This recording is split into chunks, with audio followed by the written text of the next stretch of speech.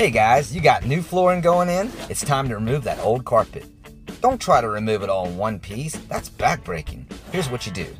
Start by cutting all of your carpet up in 3 to 4 foot rolls so they're easier to handle. Once you've removed one side from the tack strip, go ahead and center your piece and start rolling. Now grab one side of the carpet at the top and cut you a little strip about 1.5 inches wide, a little more than halfway down. Now cut 2 little slits just past that and take your tail and wrap them around just like you would tie a necktie. Don't forget, I like to double mine over and then send it through the loop. Easy peasy.